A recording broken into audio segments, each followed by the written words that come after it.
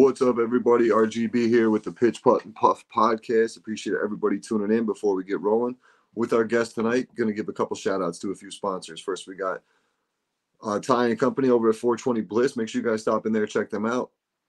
740 Hoosick Road in Shore, New York. You can find them online at 420-bliss.com. Everything you're looking for: flour, pre-roll, edibles, tinctures, vapes, you name it, they got it.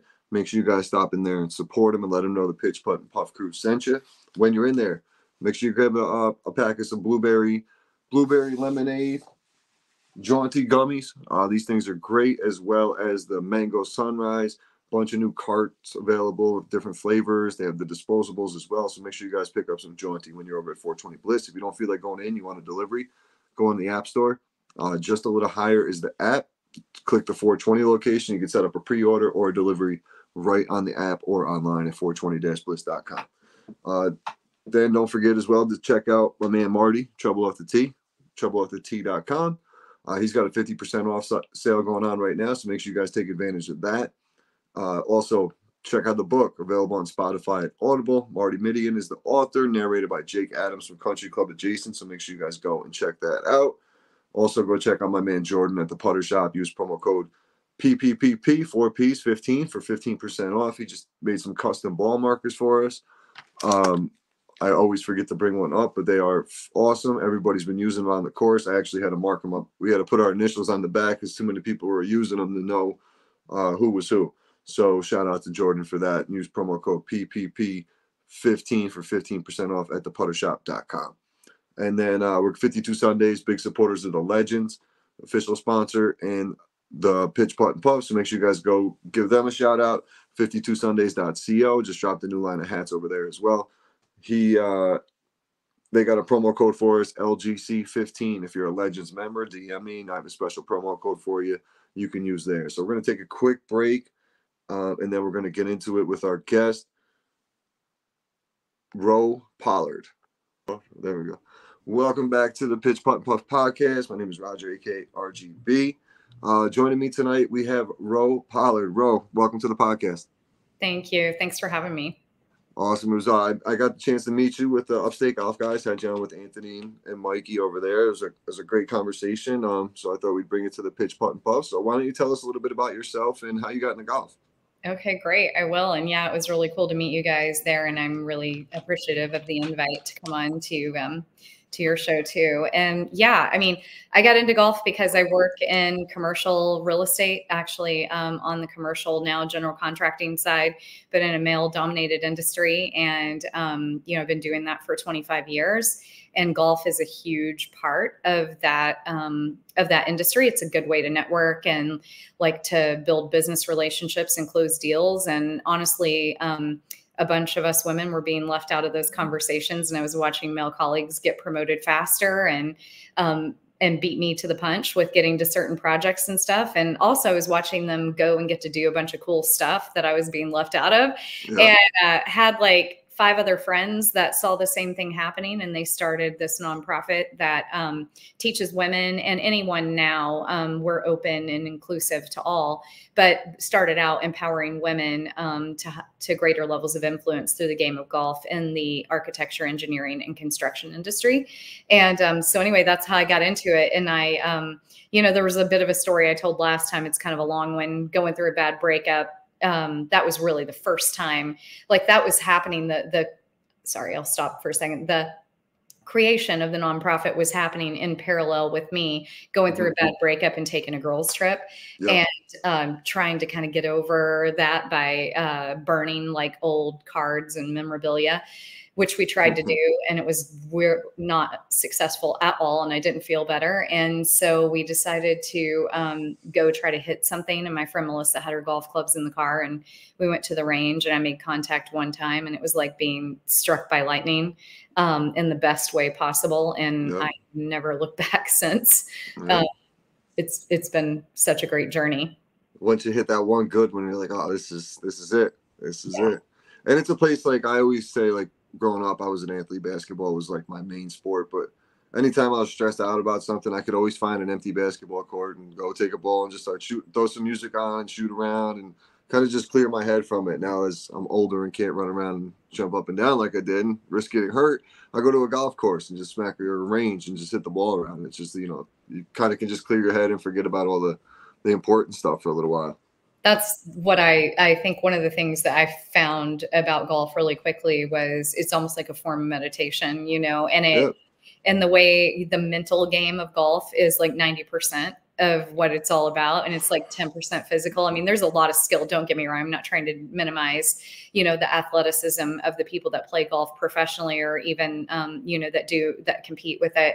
I know it takes, in my journey, I'm noticing how much work it takes to keep your physical body, together to be able to do it. But like the mental aspect of it has been even more impactful to me than anything else. Yeah. And being able to go do it by yourself, or with people, and using it as a universal language to talk to meet new people and talk to people that you've just met. So it's definitely going to be with me for the rest of my life. My buddy Aaron always says golf is the most important part of golf is the 6 inches between your ears.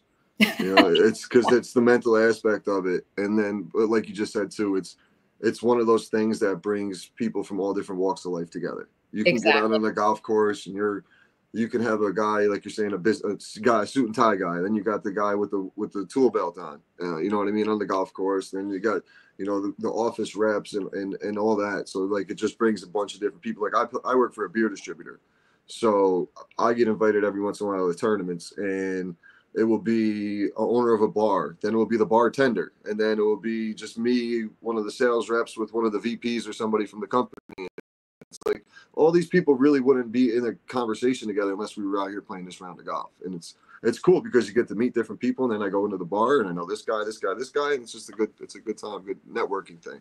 Yeah, you're absolutely right about that. That's what I love about it, because I did not come from a place where golf was even an option for me. It just wasn't even known. And then it definitely wasn't accessible because golf definitely does get a rap for it takes a lot of money. It takes a lot of time. And it also takes a lot of influence for you to be in a certain, circle to be able to really have access to be able to go to the good golf clubs and things like that. But what I see now is that that's changing. It's changing. I think there's a lot of momentum to change that, even more so than it is at this point. But you're right. It brings people together no matter who you are, or where you're from. And that's been really cool to see. It was something I totally did not expect, for sure.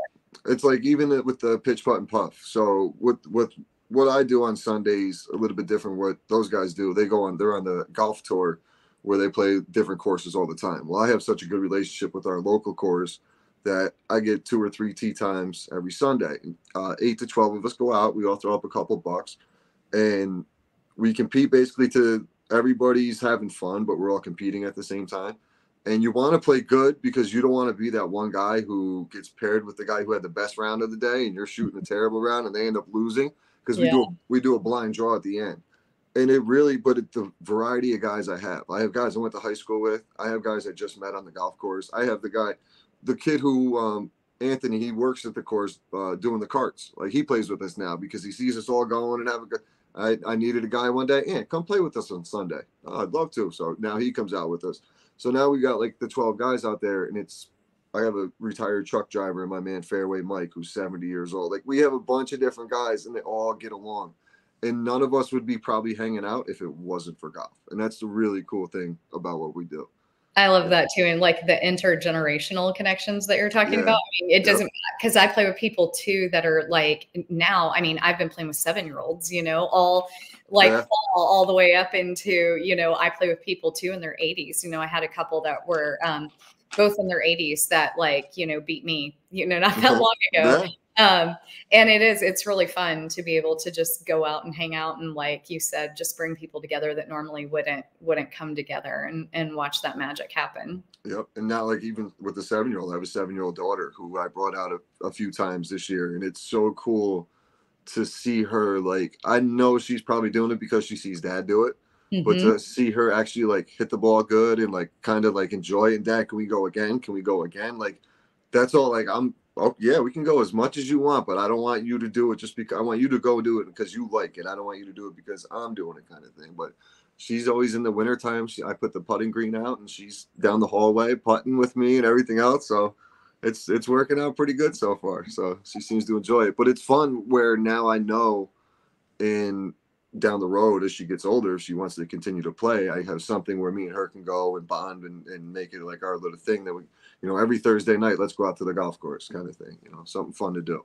Definitely. Well, I also love that you're getting your daughter out there too, because golf used to not be a family sport. It used to be kind of protected by men, and they really didn't want women or children, out on the golf course. And I am seeing now that is totally changing. The momentum you have, your daughters out there, because a lot of the children that I had the privilege of coaching this past season, their fathers would come up to me and say, I'm so glad that, my daughter is getting into this. And it's so exciting to see her enjoying it. Like you said, you're not like dragging her out because it's the only time, the wife's like, you got to take the kid or you can't go, it's not that situation. It's like, everybody's having fun and they want to do that. And plus you're just setting her up. If she does go into the corporate world or whatever she does, that is such a good skill for her to have. And the confidence level that she's going to have is incredible. Just really quickly, because you have a 7-year-old daughter, I have to share this. I went to the Seattle Sports Commission here has a women empowerment and women leadership breakfast every year. And I got the privilege to go last Friday. And statistically, they say that little girls lose all of their confidence, which is so scary when you hear all, between 5th and 9th grade. And if you don't get back into a sport and you don't have like a parent like supporting you, most girls never really get most of that back. And they go into their adult life, not feeling confident. So I think it's incredible what you're doing for her. Because that's like the mean girl stage for little girls. Like that's like that's the tough little stage for kids. I could definitely see that. Yeah, that's why I always like, and she's don't like, I don't have any other children. So like also want her to like, she plays basketball and softball too. Nice. So I want her to learn to lose. Because like everything, she kind of is a little spoiled because it's only her and like the grandma, grandpa, and everybody else really spoils her, as well as me and my wife. So I can't talk too much, but I want her to learn like the hard way of things too. I want it to be a balance to where she's not surprised when she gets into the real world of really what's going on. Like when she plays a basketball game and they don't win, because obviously I'm going to let her win most of the time, but I don't let her win all the time. She does get upset, but I want her not to be crying after a basketball game and little things, but will come with time. It will all come with time. No, it's great. You're right. Those are like really important life skills that children learn, through sports. And I think that that's really why, since I've started doing this, golf has kind of become my entire universe, and I'm trying to design my life around it, every single part of it now. And not because I'm just addicted to golf and I love to play golf. That's definitely one part of it. But a bigger part of it is because I do see the intersection between sports and community and what happens with that and how impactful that can be. And I just hearing these numbers, the other number that I heard, which like this one, I'm like thinking that girls like your daughter are going to be able to help fix is that if we keep going at the rate that we're going right now, we will reach gender equity in America in 84 years and things go well. Like that's saying nothing so bad happens to derail the progress and the momentum that we have right now. At the pace we're going now, it will be 84 years. So like your daughter will be 101 years old. That's so crazy. Yeah, I'll be, long gone. You'll like, unless some technology allows our lifespans, to double, we're never going to realize that. And as a woman who's been fighting for equal rights for a really long time, that hit me really hard. And I even had, some of the women that were at the table with me, they're like, why are we even doing this then? Like, and I'm like, well, we're doing it because I believe like girls like your daughter who are 7 are going to be able to accelerate that because they're starting off so much differently than we did because of things like what you're doing and getting there and making sure she's exposed and making space for her next to you so that she doesn't have to like push and shove and claw and scratch. To that. So anyway, no, that's cool for that. 100% get what you're saying. Did you know? So I had May Brennan on a few months back. I don't know if you know who May is. She's also like a social media golf influencer, and She was telling me that there was one course. I'm literally trying so hard to think of the name of it, and I even peeked at my notes to see if I could find the page. But there was a couple courses that don't even allow females to play still, and I was shocked to hear that. Yeah. Like I was like, it's 2024. Like, what are we talking about here? That's just absurd. It's still true. And I'll tell you right here in Seattle, which is extraordinarily progressive in comparison to other parts of the world that I've been to, and definitely where I grew up. There are country clubs here that still women, even if you're a member on your own, you can't tee off before 1 o'clock because the tee times in the morning are reserved for men.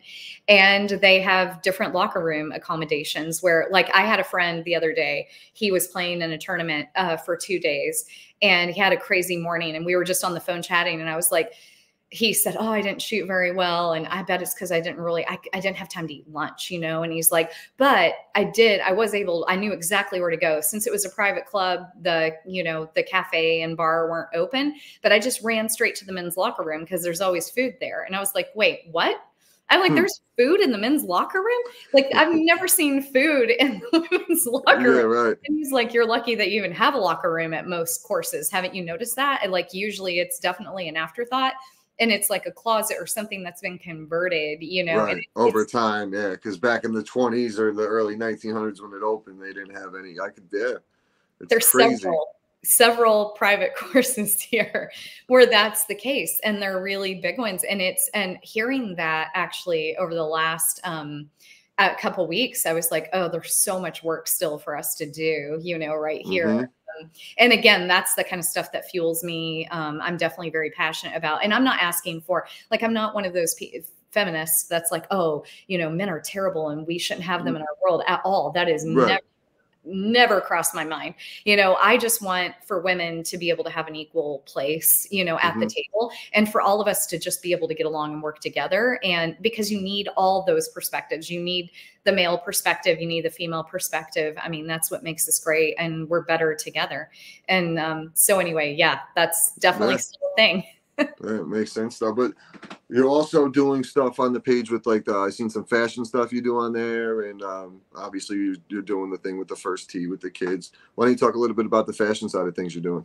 Yeah, the reason why I got into the fashion side too is really because you know, I started, well, first off, when I started 3 years ago, which wasn't that long ago, fashion for women's also an afterthought, you know, in golf. It's usually, you know, some of our big brands, which I love and have many of their shoes. I know you're a sneaker guy like I am too. And I love that company. But they would just take like the men's version and they're just like slapping, you know, sizing on it, but they're not modifying it any other way. And some women are comfortable wearing that and a lot of women aren't, you know, and I think that there are a lot of really great female fashion brands too that are popping up. They're women owned and smaller boutique brands that just weren't known. And so I saw an opportunity to help be able to give them maybe some of my potential following, like exposure. That's what I'm trying to say. Yeah. I would like to help them be exposed to the greater population and my following and hopefully help them grow. And so most of the brands that I work with, not all of them, but the majority of them are BIPOC, which is, you know, we talked about last time. But yeah, because I didn't know I had to ask it. Yeah. Yeah, no, I'm glad you did. Like, I did not know that acronym either, like 3 years ago. So it is something that's definitely new, but, you know, it's Black, Indigenous, people of color. And so there are a lot of brands popping up and they don't get the attention and that they deserve, unfortunately, on the main stage. Just because women in golf, we're just still such a fraction of what's out there. And again, not dismissing all of the great things that the male-owned and the larger brands have done. They've just been around for 100 years, you know, most of them, and these are new. So what I do is I really try to work with people that are trying to make an impact in the community as well. So most of the fashion brands that I work with have a nonprofit side to them, or they're doing something, they have a cause or a mission that aligns with mine, which again is just trying to make golf accessible and equitable for everybody. So it's not just for the privileged and affluent anymore. Yeah, because that's I'm part of so there's the Legends Golf Club out of California, the Inland Empire in California. And the big reason I wanted to kind of get involved with him was because of all the stuff he was doing to give back. Like, we don't really, up here in upstate New York, there's not many things like golf tournaments to, like there is for like charity events and stuff like that, but there's nothing like really giving back to something directly. So what we tried to do, we just timing wise, and we were a little late to the ball game to set up an event at the course. We wanted to do a tournament for like a back to school, but there was no weekends available to set up a tournament because they were all booked already. So next year we're pretty much going to plan it to where we can do like a back to school thing. Cause like the city, you know, the school I went to was, it's a city school, you know, so a lot of kids there don't have a lot of things. So if everybody came, you know, it was going to be a cheap $100 for the tournament, basically to cover your golf course. And then everybody bring $25 worth of school supplies. And that will get you raffle tickets. And then I was going to reach out to a bunch of people I've had on the podcast and whoever, and try to get like for raffle prizes, shirts, hats, you know, tees, whatever the case may be. So me and Anthony and Mikey are going to do something like that. Hopefully next year we really get it up and running, just to kind of give back. Like you said, though, it's not all about like, you know, playing golf is great, but if you can play golf and help somebody out doing it, like that's a lot more fun doing something like that. You know, it's just, absolutely. It's, I don't know, you know, you don't see a lot of that anymore. No, you don't. The sad thing.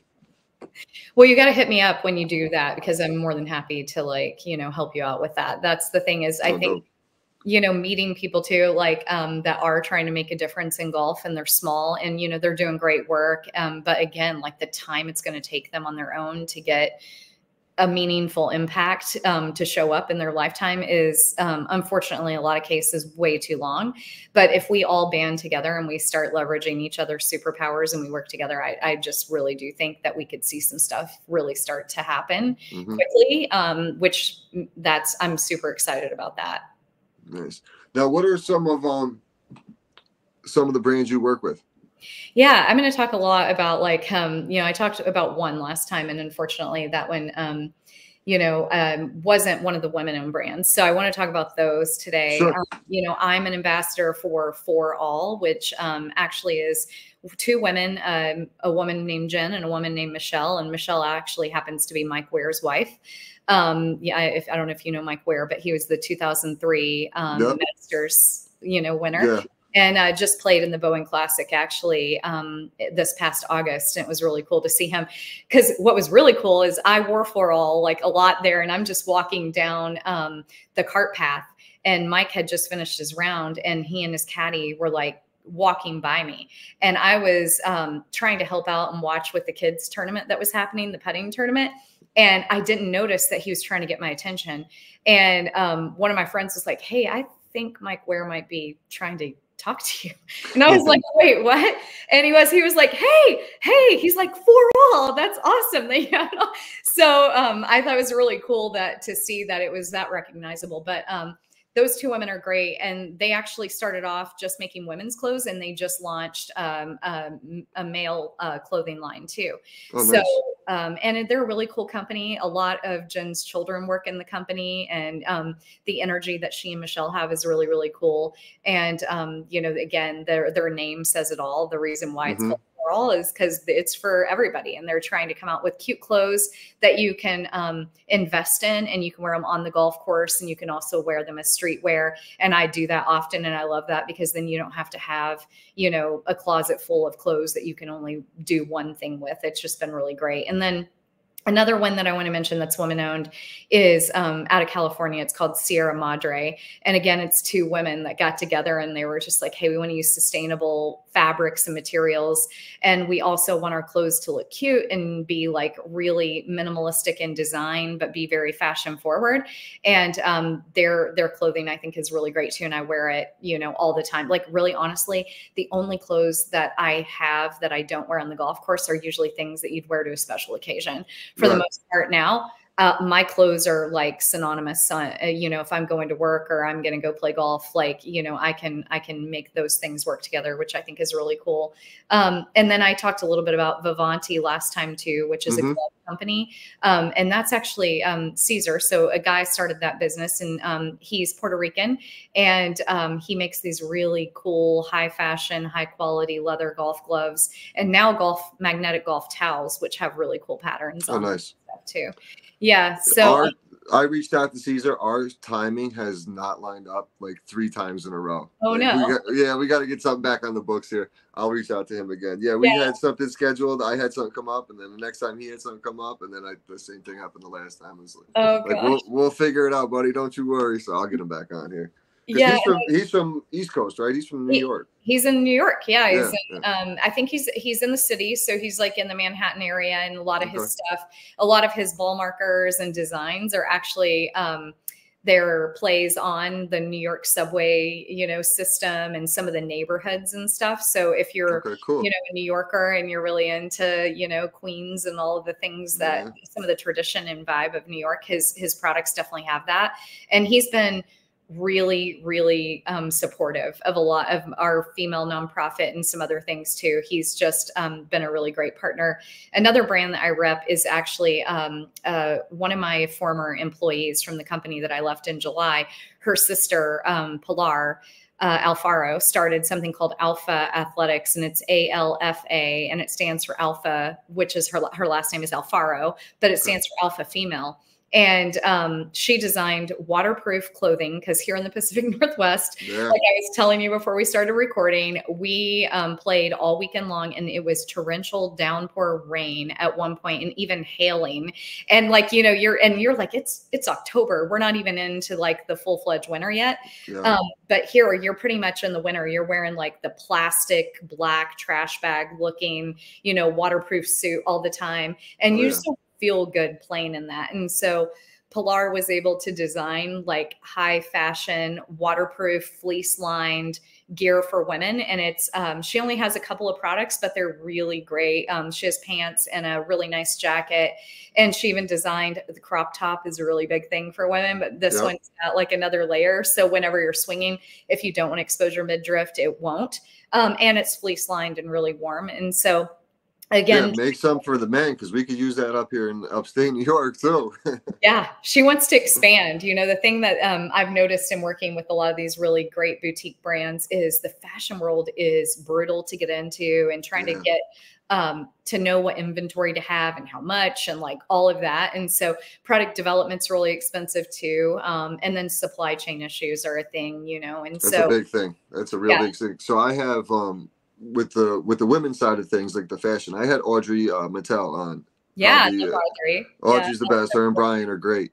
And she's the one who really opened my eyes to like how women, like the clothing for women's golf is it's non-existent for the most part, except for like these small companies that you're speaking of.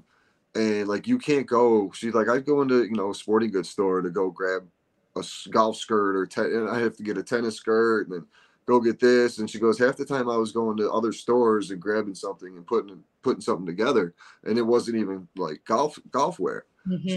She goes, but now obviously slowly, like you're talking about, they're popping up. So it is cool to see that the women's brand, especially because women in golf is blowing up. Like you see the girls, like the golfer girl games, all those girls are out there. I watched that with my daughter just because that's the other thing. Like I want to show her that females can, like, girls can do this too. It's not just me and dad and his friends going out and stuff like that. Even with basketball, thank goodness for Caitlin Clark.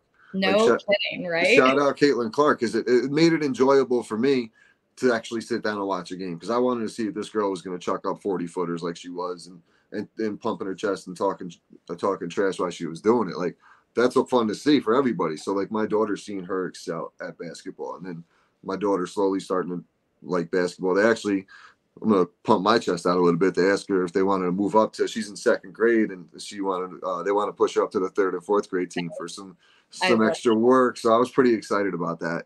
We'll see what she wants to do though. I'll let her go to a practice or two, and I'll probably let her try it out. And if she likes it, I'll keep her in it. If not, we'll just go back to doing what she's doing. Because like the 2nd grade, 1st and 2nd grade is like just basic drills. We don't play games or anything like that. But 3rd and 4th grade would be games. So we'll see. We'll see.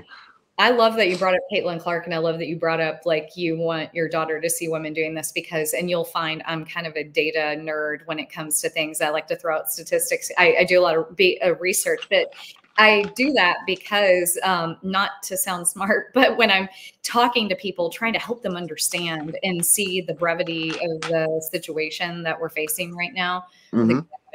the gravity of the situation that we're facing. So little girls, if they do not see a woman doing something by the age of 5 years old, they lose any and all hope. Like 98% of them lose any and all hope that they'll ever do that someday. So for instance, like, you know, be a president or whatever that is. Like women, like I was like, that will never happen in my lifetime, you know? And so, and your daughter being 7, it's really great that you're doing the things that you're doing with her now, because I think that that statistic is going to change again with her generation, and hopefully maybe even the one, you know, right before hers too, that we can try to make that not be a thing. So I'm glad you're doing that. And at that breakfast I went to too, they mentioned Caitlin Clark a lot and some of these other women in sports. And they're saying this isn't like a, you know, flash in the pan. And this is something that's gaining real traction. And we have, you know, we really can now start to see, I think, the impacts that that's going to have. Because I had a bag laying here. I wish I still had it. The rain. Seattle is very fortunate that we have a professional women's soccer team, and we have the Seattle Storm here too. So I actually got to see Caitlin Clark play. Nice. When the Fever came to play the Storm, which was really cool. They did that twice in the season. But I have a bag that I bought at that event that says everyone watches women's sports, because everyone is starting to watch women's sports. And TV, like 3 years ago, this is I actually learned this from, we have an all women's sports bar here that only shows women's sports, and they put the sound on, and it's called Rough and Tumble. And one of the founders, Jen, was saying that when they started Rough and Tumble, they were worried about the business model, because they're like, there's not that many women's sports being aired for them to be able to say we only show women's sports all the time. But when they started 3 years ago, I think they were saying something like 5% of sports airtime was dedicated to women's sports. Today, where we stand right now, it's 15%. So in 3 years, we've tripled it. And they're saying by the end of 2025, they expect it to be at least 20%, maybe even more. So it is rising quite drastically. And that's not just because women are putting pressure on, you know, the country or these stations to show it. It's because everyone is saying, I want to watch Caitlin Clark play basketball, or I want to see the U.S. rugby team, you know, that I now want to watch the rugby sevens, you know, because they won the bronze at the Olympics, like, or I want to see Nelly Korda, you know, and Lexi and Charlie Hull. I want to see this. So I'm very excited to see that that's changing. So your friends who had the bar, probably once they seen Caitlin going off, they're like, yes, jackpot. Caitlin was hugely impactful to this, as was Nelly Korda, as was Charlie Hull, you know, just, you know, to bring it back to golf for a second. And then most certainly, you know, Iona on the U.S. women's rugby team, and some of these other female athletes that are just like, you know, I don't know, they're busting down the barriers, which I think is really cool. And they're really fun to watch, you know. Right. It is fun to watch too. It is fun to watch. Like rugby's one sport I don't watch. I'll be honest with you. One of my best friends is huge into rugby. He's traveled all over the world playing rugby. He coaches rugby down in the city. I'll be actually down in the city most of November and December, helping him with his Christmas tree business. Oh yeah, the Christmas tree stuff. I can't wait to I'll have great stories coming back from that. And he's the rugby guy. I wouldn't understand rugby to watch it. Like I wouldn't know what was going on. Like I learned hockey by playing the video game, like what icing and everything else was by playing video games. Like rugby, I don't think I have a chance of figuring out what the hell's going on. I have no idea what's happening at the rugby games. You know, I went to almost every single, we're again fortunate in Seattle that we have one of the 16 major league rugby teams here.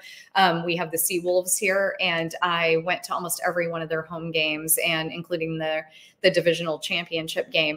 And like, I had no idea what was going on, but I had the best time of my life. And they are the most kind, thoughtful, like, players and fans. I mean, I'm still friends with most of them. A lot of them go back home. The international players will go back to New Zealand or Australia, you know, to be with their families in the off season. And then you've got some of them that stay over here and play. Actually, a bunch of my Seawolves right now are in New York playing. in the New York Rugby League. And so there's at least 3 of them there. Devin Minante and Quan are all out there in New York playing right now. And they'll come back, you know, in the spring and summertime. But I will tell you, you don't have to know to go. It's just, if you've got a rugby team near you, I would suggest just giving a game a try. It is the largest growing spectator sport in America, and I can see why. It's just, and then the women's teams are coming up strong too in rugby, which I really love to see. And the men's rugby team and the women's rugby teams, they do a lot of stuff together. They support each other, which is really cool to see.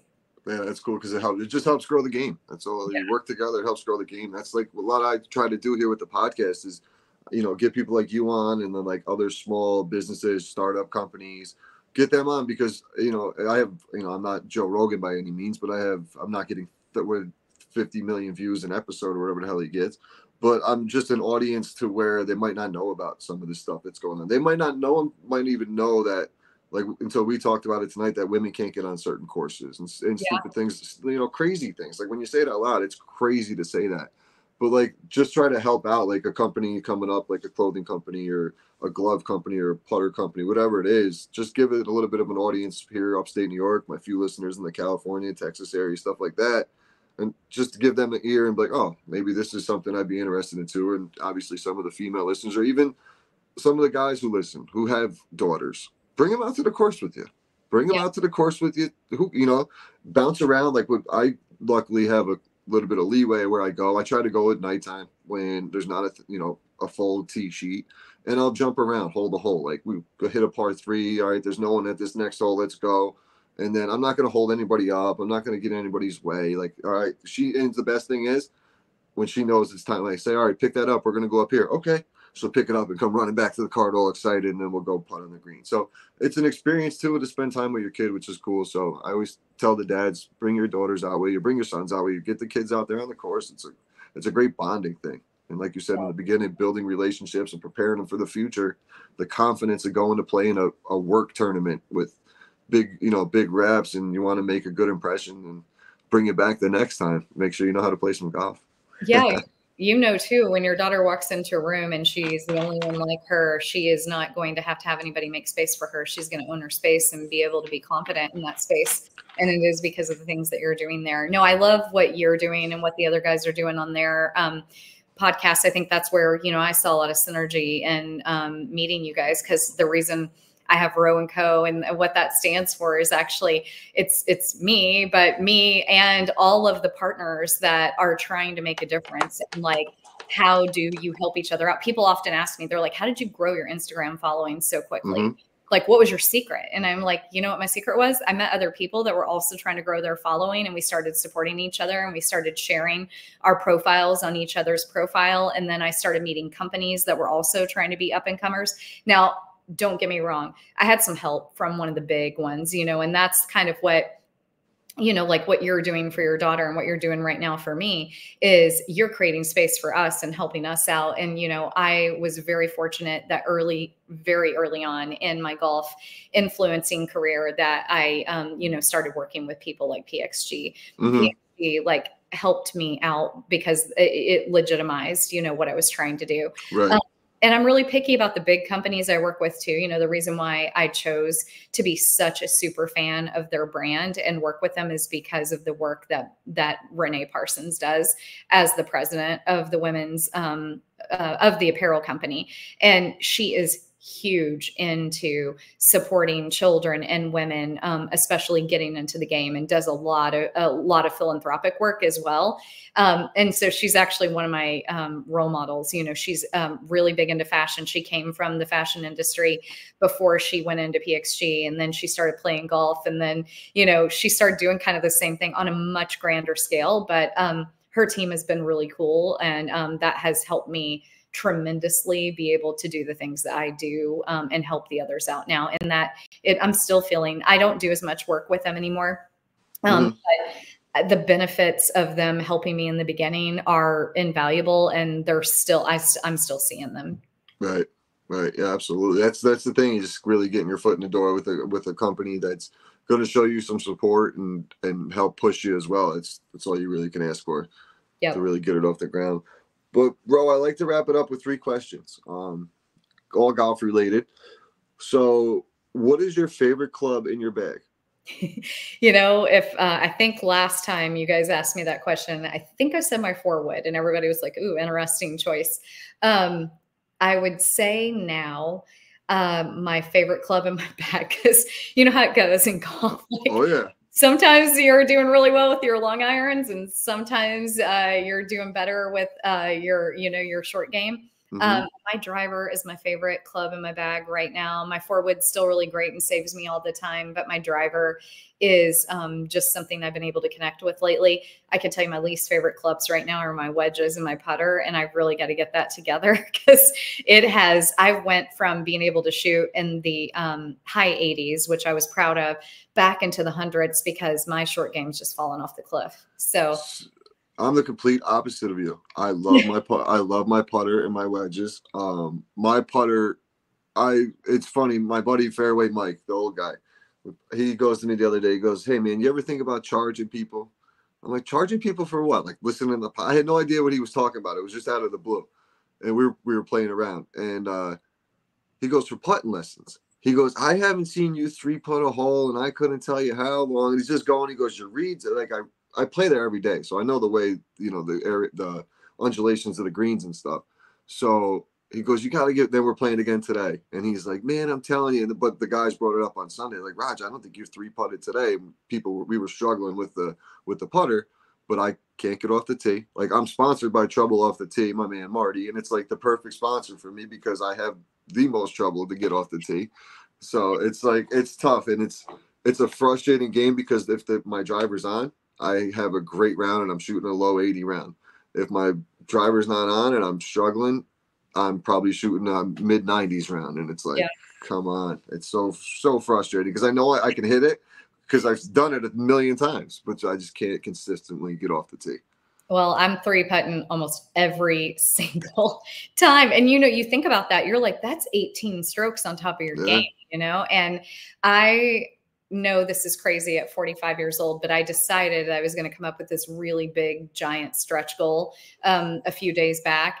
And I did it again because I saw Western Washington PGA. They have, a chapter out here, and they just elected a female as president, which is really, really cool. But on her Instagram post, she posted that she just made this presidency, and she's like, "Thanks to all the ladies in the room," and it was her and 2 other women, and there were people in the room, and I'm like, and the men voted for her. Obviously, that's right. how she got it because the other 2 women that were in there weren't enough for her to be elected. So what's really cool about our chapter here is they're extraordinarily supportive of women in the industry, but there's less than 10%. It used to be less than 5% of the golf industry was female and women outside of the players, of course, but like just people in the industry. Yeah. Now it's less than 10. So it's getting better and better and better, but we still have a long way to go.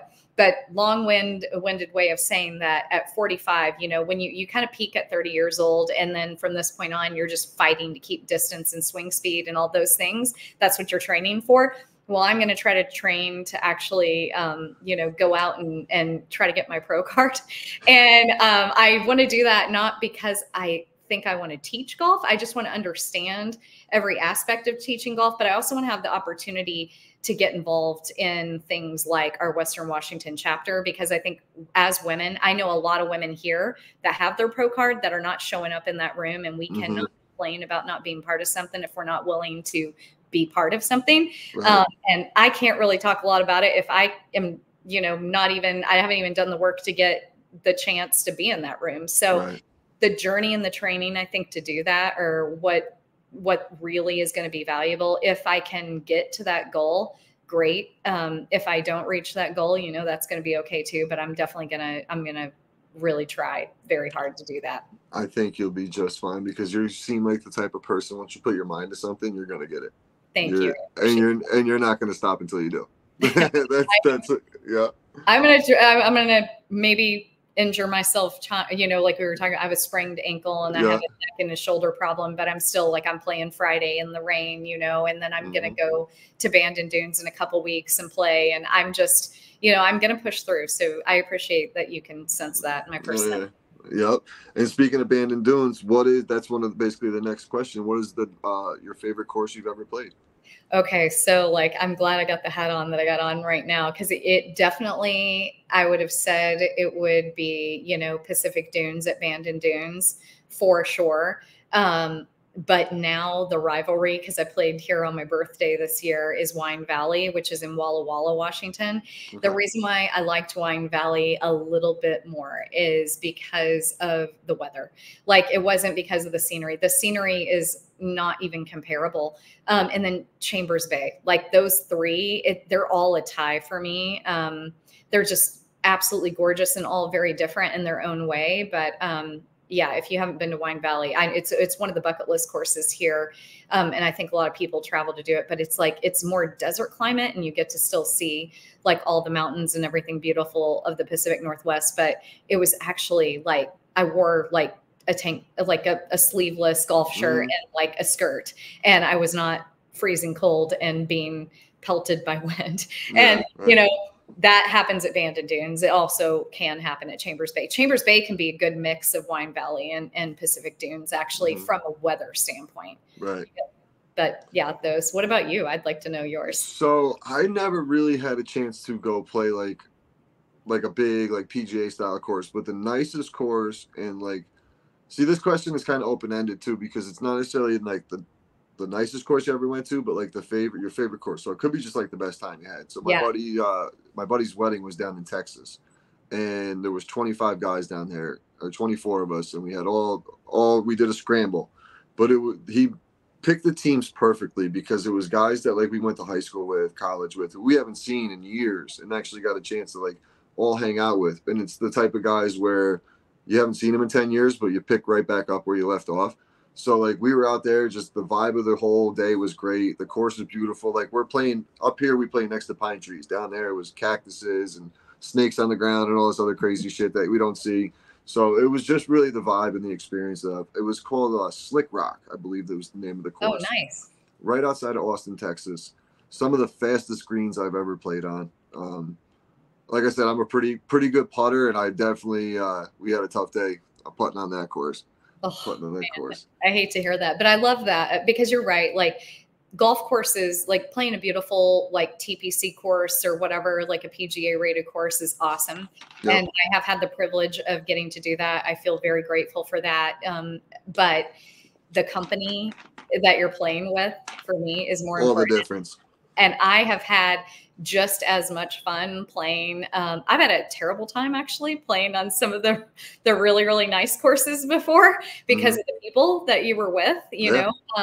And then I've had, like you said, just as good, if not better time playing because at a small neighborhood, par 3 course, because actually, Crossroads in Bellevue here, which is a par 3 course, it is literally behind I would say a mall that's seen its better days, like most malls in America. Yeah. And it's a teeny tiny city maintained course. And, there's these little micro pine cones all over the green, and the tee boxes are these boxes with mats that are, have obviously seen their better days and stuff too.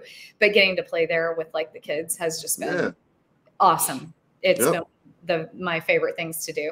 So the vibe, that's what it's really all about. And that's like, even like the other day I was struggling a couple weeks ago and I had probably my worst round of the year. And I said to the guys at the end, I was like, I played terrible today. Could one of you guys tell that I shot my highest round? And like, dude, what? You shot that? I'm like, yeah. Sometimes, back 3 years ago, I would have been all pissed off, slamming my club, throwing a ball in the woods, whatever. Like, this sucks. I want to go home. Anthony did it the other day. He was struggling putting, and we were on just about to get to the turn.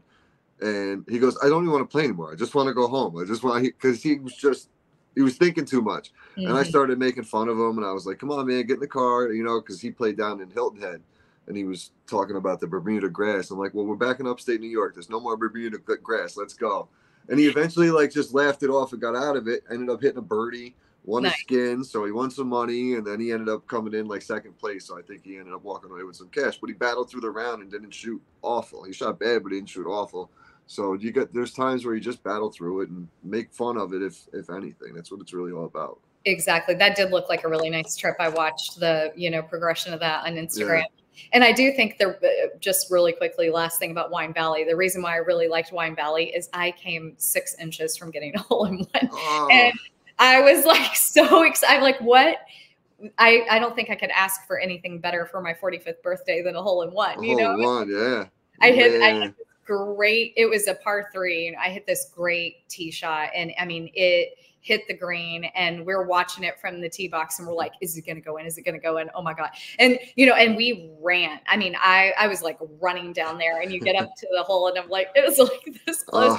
Still, it was a birdie, I'll take it any day. But yeah, it was fun. Putting a 2 on the card at any point is a great feeling. Yeah, for sure. Exactly. Yeah. The ones that stink too, like when you hit on the par 3s where you hit what you think is a hole in one and it hides behind the pin and you can't see it from where you are. Oh man, those are the worst. It's like, oh my goodness, it just starts sprinting up there. I've been there. Yeah, I mean, I was like, I kept telling myself, I was like, no way, no way, no way, no way. But you're hoping inside, you're just absolutely. Like, I really hope so. And then we got there and it wasn't quite in there. But I still pretty much, my friend that was with me took a video, and the video is funny watching me like walk down the sound and stuff. And then I get down there and everything. And they're like, I think that was almost worth you not hitting a hole in one. It was so comical, but yeah. Anyway, oh man. I still haven't gotten one, so I want to get one really bad. But me neither. I've been close a few times lately, and it's like it's the same hole every time. It's the 13th hole at our course for your park, and it's so frustrating because I'll get up there, same thing, and I'm like, I'll see my divot mark, and I'm like, if that bounced literally like 2 inches, 3 inches to the left or right, I'd be in the hole and wouldn't be 3 or 4 feet past the hole right now. It's like, I actually I almost had a nice eagle today. Nice. About 160 yards out, one hopped it, rolled it up, hit the stick, and it bounced away a couple feet. I was like, a little too hot going in, but I got a couple of those this year, so I'm not too mad about it. I think in my career about 10 eagles. So that's amazing. I've never had an eagle either. I mean, I've had birdies I can count on one hand. The first year I played, I do think there is something to playing the same course, though, having a home absolutely play repetitively, because I did have that in the first like year and a half that I was golfing, and I had a lot more birdies, and those are very hard course. It's Snoqualmie Ridge, which is a TPC course. It's where they hold the Boeing Classic, so it is a PGA rated course. And people are like, whoa, you learned to play there? And I was like, yeah. And I got several birdies there, in my first year. And then now they've been few. I bet you I've probably have 6 or 7 total. I should go back and count that. But half of them happened in that first year and a half on that course, because you kind of would get used to it. You're kind of like, I know if I can hit this right, I know where I need to hit it, what club I need to hit it with. And you feel good about that, because you're like, wait, I'm being accurate and the ball is going where I'm intending for it to go. It's not just luck or, whatever. So I don't use a scope. I don't use a lot of the times GPS at our course. Like I can walk out, I heard I'm 165, 170 yards, probably use my 8-iron. Okay, let's grab the 8-iron. Like I can just look at it and say, all right, this is probably an 8-iron shot, 7-iron shot. Awesome. But I'm also there 5 days a week. So that's really cool that you get to get out that much. I love that. Yeah, it's awesome, especially in the summertime. With work, I go in at 3 a.m., 4 a.m. So I get out at noon. So I go and play right after work. And then with the kiddo in school, I go until I got to get her off the school bus. So get about 13, 14 holes a day in during the week. That's awesome. In the spring and the fall. Sleep, though. Like that's not... I get a few hours here and there. So it's not bad. I'm with you. I need to prioritize my sleep a little bit better, but I'm like it's just hard. You're like, there's so much to do. There's so much to do. There's literally like the podcast when I first started, it was all like fun, just as a joke, like talking about the guys and stuff. And then it kind of turned into like a second job, which I love. It's the same thing as going out and playing golf. I love the networking aspect of it, meeting all new people and stuff. So I don't mind it one bit though. I get used to it. I take naps. I get a little power nap here and there. So yeah, that's all you can do. And then Ro, to wrap up with the last question, 3 people you would add to your dream foursome. Who are they?